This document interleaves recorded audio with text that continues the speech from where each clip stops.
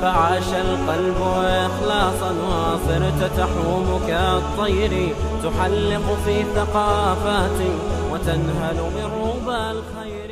السلام عليكم ورحمة الله وبركاته. بسم الله الرحمن الرحيم. الحمد لله والصلاة والسلام على رسول الله وعلى آله وأصحابه أجمعين.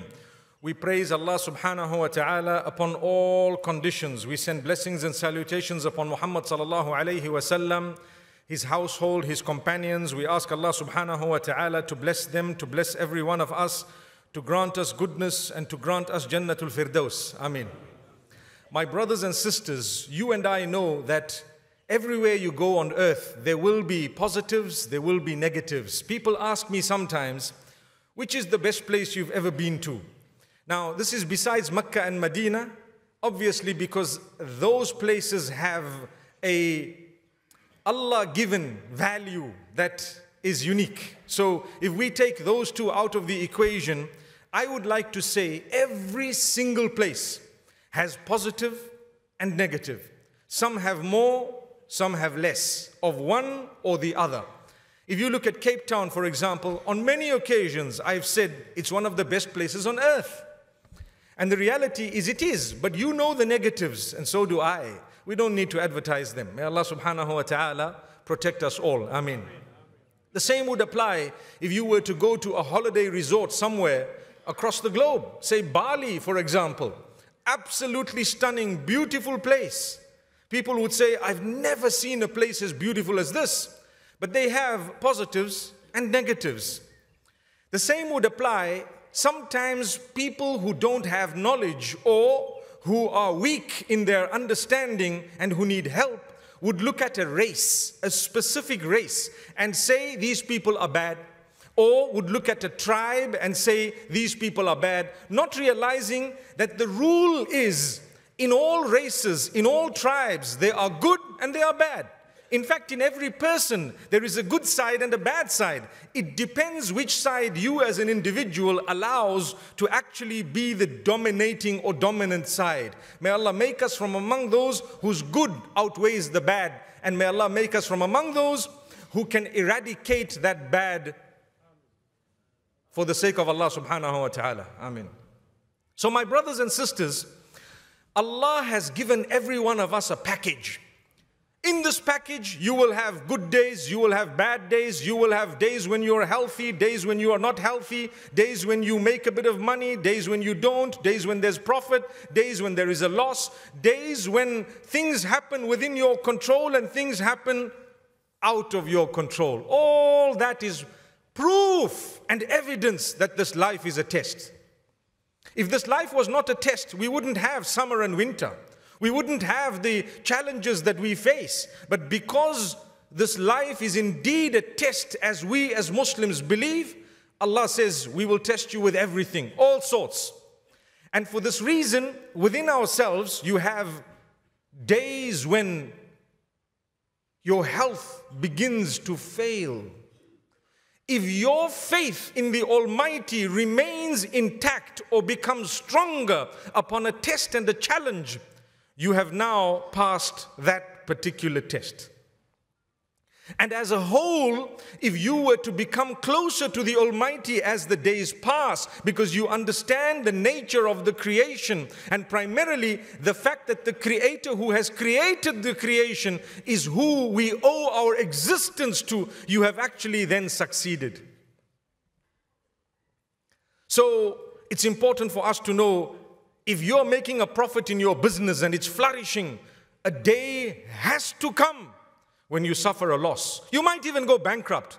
Not because of anything. The Almighty wants to see, are you still worshipping me? Some people, when they make a lot, they turn away from Allah. Some, when they make a lot, it draws them closer to Allah. Some, when they lose, they become closer to Allah. And some, when they lose, they distance themselves from Allah. All this is a test. May Allah make us from among those who pass the tests. So one of the places I mentioned a little bit earlier is Bali. Bali happens to be in Indonesia. Indonesia is known as the largest Muslim population on earth in a single country. The most populous Muslim nation. perhaps well beyond 220, 250 million, maybe even more, subhanallah. And it's a beautiful country. I was there not even a week ago, subhanallah. Not even a week ago. And you know what? The tests that Allah subhanahu wa ta'ala has chosen for them are great, as beautiful as the place may be. The people are calm. The people are very soft-natured, loving people. They have this beautiful connection to the deen. You can tell 80-90% of the country being Muslimin, subhanallah. You can tell by nature they are so good. I was delivering a speech, speaking for a whole hour. There were people outside in the heat, in the tents, sitting for hours on end, waiting for the event and the program. But they didn't even complain. With us, this beautiful masjid, we've got lovely fans, but we would complain, what's going on? Is the air condition working? Subhanallah, we've been spoiled. May Allah subhanahu wa ta'ala grant us goodness. I see you're smiling. Perhaps it's the same question you have, right? May Allah subhanahu wa ta'ala grant us ease. Some people, if they were to be pricked by a thorn, it's like Qiyamah has come because they are so spoiled. And some, if they were to lose a hand, they would still say, Alhamdulillahi ala kulli hal. May Allah grant us goodness and ease. It pays to complain. MashaAllah. What I mean is the air condition suddenly went on. MashaAllah. So my brothers and sisters, the reality that we have is Allah subhanahu wa ta'ala has given them the islands of Bali, Lombok, Sulawesi. These places are absolutely stunning, beautiful. They have thousands of islands, perhaps 17,000 islands. You know, when you say 17,000, they must have missed a few. Perhaps they might have added, subtracted here and there. But more than that, Allah's given them so many islands. Beauty. Absolutely stunning. People go from across the globe to these places in order to appreciate the favor of Allah, in order to appreciate the greatness of Allah if they are believers. And if they're not believers, they go there to enjoy. They go there to enjoy. May Allah subhanahu wa ta'ala grant us goodness. It's not wrong for a mu'min and a believer to enjoy, but not while compromising your relationship with Allah. Where we are allowed to go on holiday, but your 5 salah, don't ever go on holiday.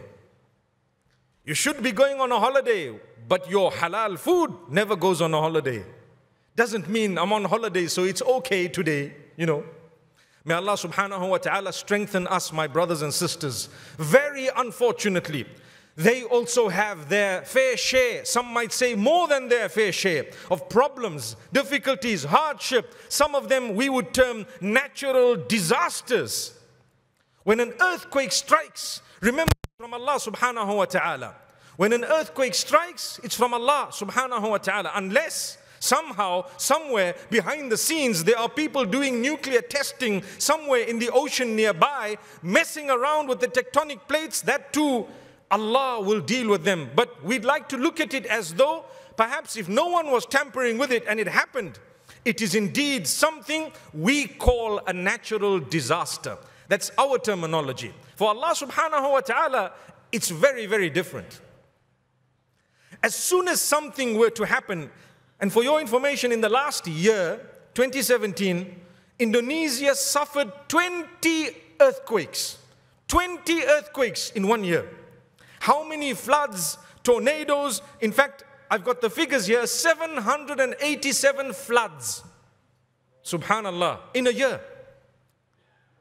716 tornadoes, 614 landslides, 2 volcanic eruptions of a great magnitude. Now people look at it and say, yeah, there's a lot of sin happening there. My brothers and sisters, let's look at the Islamic perspective. Is that what it is? When you and I suffer a motor vehicle accident or something happens or you get sick, does it really mean you've been a sinful person? The answer is a big no. No, it does not mean that automatically. One disaster could mean different things for different people according to Allah subhanahu wa ta'ala. You know, you and I love life so much that if anyone were to die, we would become sad. And the sadness differs in degree because a believer also becomes sad. But sometimes that sadness leads to depression, which is wrong. But for us, the ultimate end is death, unless we have solid belief. If you have solid belief, that's just the beginning of the eternal life. Subhanallah, we've suffered enough, we've struggled enough. Your eyes close. You must know that you're going to paradise. Jannatul Firdaus. فِيهَا مَا تَشْتَهِي الْأَنفُسُ وَتَلَذُّ الْأَعْيُنُ وَأَنْتُمْ فِيهَا خَالِدُونَ. In it, there is whatever your soul desires, whatever is sweet to your eyes is yours. Forever and ever you shall dwell therein. That is Jannah. So if someone dies, actually for a believer, it's considered the beginning of the eternal life. But sometimes due to our weakness, we don't look at it that way unless and until we're reminded. May Allah subhanahu wa ta'ala grant us a good memory. May He instill hope within us. So you have to die, I have to die, the others have died before us, and those who are to come will also die. Why will they die? They will die because that's the plan of Allah subhanahu wa ta'ala. So what does that depict? Well, it depicts the end of your test. That's what it depicts. So if your test has ended, how do you know if it was good or bad? Well, I can tell you, if you died in a condition that you were closer to Allah and you were content and happy with Allah, then you have died in the correct condition. If you died in the condition that you were worshipping Allah, you were repenting to Allah, you were a person who looked after your relationship with Allah, you were becoming better as time passed, then you have died in the best condition, even if it was a car crash where your body was in 20 pieces. May Allah grant us all a good death. Ameen. So it's not got to do with whether there were 20 pieces of your body that made you die, or whether you died so smooth in your sleep that depicts the happiness of Allah. No. The successful life is determined by whether or not it led you towards Allah. Remember that. As time passed, you became more regular with your prayer. Then you died in an earthquake. Good news to you, that wasn't a punishment. That was the mercy of Allah. How many of us have seen the clips of those imams who were standing in the front of the masjid in Indonesia and they were leading the salah when the earthquake struck? Are you trying to tell me that was punishment? A'udhu billah. That was the biggest mercy of Allah. Didn't it refresh our own iman as people who looked at it from afar? What about the iman of those who were standing there? They interviewed that imam who actually survived. He said, it is permissible for me to have walked away. Yes, indeed. But I decided if I'm going to go, let me be in salah. Allahu Akbar. Allahu Akbar. Allahu Akbar. Those are the powerful. There were others who were perished while they were in a school studying the Quran, becoming hafiz. Do you say that's the punishment of Allah? Never. It's not. It is wrong to declare that the earthquake was a punishment. Totally wrong. Or the volcanic eruption, or the landslide, or the tsunami, etc. It's wrong to declare it was a punishment. Yes, for those who died while they were transgressing, it may have been a punishment from Allah. For those who died while they were worshipping the devil, it may have been a punishment from Allah. For those who died distant from Allah, while they were enjoying merrymaking, doing as they please, forgetting that they even have a hereafter to go to, for them it may have been a punishment indeed. But those who might have died right next to them while they were reading Quran, trust me, there is no better way than you can die than being in the worship of Allah subhanahu wa ta'ala. We ask Allah for husnul khatima, for a good death. Keep on asking Allah for a good death. But remember, while asking Allah for a good death, do not transgress. You should be ashamed whenever your human side makes you falter. You should actually quickly go back and say, Ya Allah, I don't want to die in this condition. And this is why when the young man says, Oh Allah, and I think I told you this, it's actually a true story. Take me away in sujood. And I told him, but you're not even reading salah. He says, that's because I don't want to die right now. Because if Allah accepted my dua, if Allah accepted my dua and He's going to take me away in sujood, I'd rather just hold back my sujood for a while so that I can live longer That is foolish thinking. Totally foolish. It doesn't work that way. We say, oh Allah, take me away in sujood. Make sure you are there in sujood often. Allah will grant you that. If it's really a dua, Allah will give it to you. Now I want to tell you, people say, but why does Allah destroy? Ultimately, Allah is going to take you away. You look at it as negative. He looks at it as positive. I want to go to heaven. How many of us want to go to Jannah? Please put up your hands. May Allah grant us Jannah. Ameen. How many of you want to die? Put up your hands. Very few, you see. In order to get to Jannah, you have to die. So sometimes Allah knows He's going to give you Jannah, so He wants to take you away. Whether He does it retail or wholesale is up to Him. Subhanallah. Whether He does it bit by bit, one by one, or whether He takes everyone away. If He took us all away right now, Salatul Jum'ah, best place, best time in His house, and we had to be wiped out, well, how would the others look at it? That depends on them, but how would we look at it? Well, if your heart was softened and Allah invited you to His house and then took you away here, there must be something special about you. May Allah grant us a good death.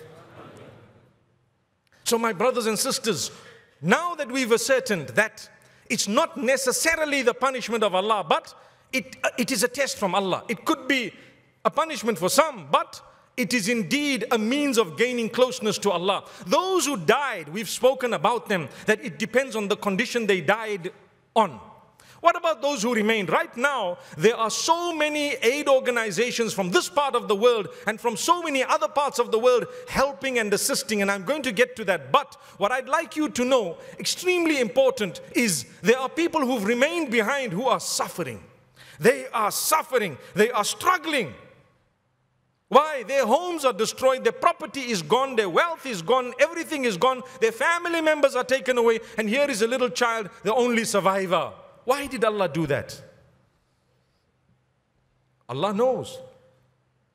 Number one, Allah has a quota of martyrs that He takes every so often. He knows the number. He takes them in whatever way He wishes, and this is why martyrdom is not restricted to the battlefield, but rather in Islam, martyrdom is achieved when you die also in certain ways, such as through what we term natural disaster, for as long as you were in the obedience of Allah. Sometimes the plague, sometimes certain diseases, drowning, etc., etc. There's a whole list of who is a martyr. Those who were killed, those who were murdered without a sin, nothing. Those who were protecting their family members and died as a result. They're also martyrs in the eyes of Allah. Allah says, وَيَتَّخِذَ مِنكُمْ شُهَدَاءَ. A long verse, but Allah explains that Allah has a certain number of shuhada He's going to take. He's going to make sure that there's a certain number, they're going to be granted martyrdom. So if Allah took that number from Indonesia, subhanallah, they have achieved. May Allah grant us goodness. Those who've remained behind, it's a test for them. If remaining behind and witnessing such great might of Allah has brought you closer to Allah, it was the mercy of Allah. How many were in the clubs and in the pubs and Allah decided they're going to survive? When they survived, they began to frequent the masjid and they changed their ways and habits. What was that earthquake? It was a mercy for them. It changed their lives. That's what I was saying right at the beginning. Some people, when things are taken away from them, it brings them closer to Allah. Our sickness sometimes makes us closer to Allah. That sickness was a mercy. But if your sickness makes you despondent and turn away, questioning Allah, that could have just been a punishment. May Allah not do that to us. When you get, my brothers and sisters, become closer to Allah. When it is taken away from you, become closer to Allah. That is the test. So those who remain behind, it's a big test for them. They will cry because they are human beings. They will be sad because they are human beings. But what will keep them afloat? Their iman is the only thing that will keep them afloat. Their trust and conviction in Allah. That you know what? It's going to be better. Inna ma'al usri yusra. We've heard that in the Quran. Allah says, indeed with difficulty there will be ease. Believe that. All of us who are going through difficulty, and probably every single one of us has a different level of difficulty. May Allah create ease for every one of us in our own unique circumstances. Ameen, ameen. Don't become hopeless. Look at the wars that are happening across the globe. You are not happy about them. I'm not happy about them, no matter where they are. Whether they happen to be in Syria, Iraq, Yemen, wherever else they may be. Afghanistan, the list is endless actually. People come to me, Sheikh, but you didn't mention this name. I say, Wallahi, all those names were in my mind. But it was by way of example. And in actual fact, new names are being added. And the war, a lot of the times human beings are guilty for creating it, for fueling it. And what happens? Mass death. That's what happens. But Allah knows.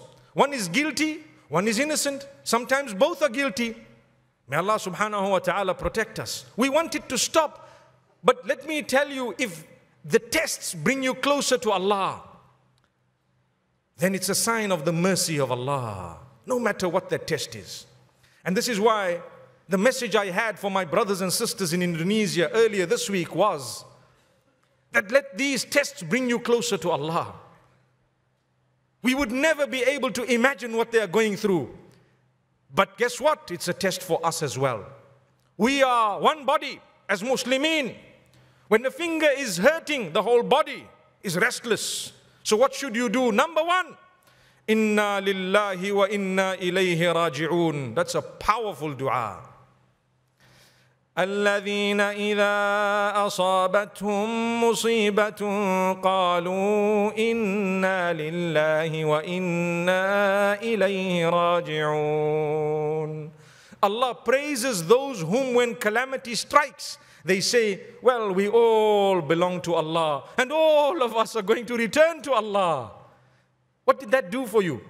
It brought you closer to Allah. It made you a better person. Your dress code improved. Your relationship with those around you improved. Your relationship with Allah improved. What happened? It was because of the disaster of someone else. Someone else at times.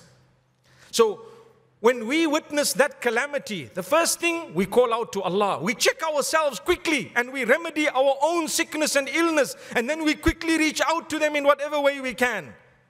There is a connection between Cape Town and Indonesia, dating all the way back to 3 centuries back, when Sheikh Abdullah Abdus Salam was brought here by the Dutch in political exile or banished, in other words. Who was Sheikh Abdullah Abdus Salam? Was he not the one known as the Tuan Guru? May Allah grant him Jannatul Firdaus. The sacrifice he made, he was Indonesian. Did you know that? He came from that part of the world. The same people today are struggling. They are our ancestors. Do you realize that? What are you going to do for your forefathers? Will you reach out to your pocket and take out 20 rands and say, you know what? My folks are struggling. Let me do something. Or are we going to say, Allah will help them?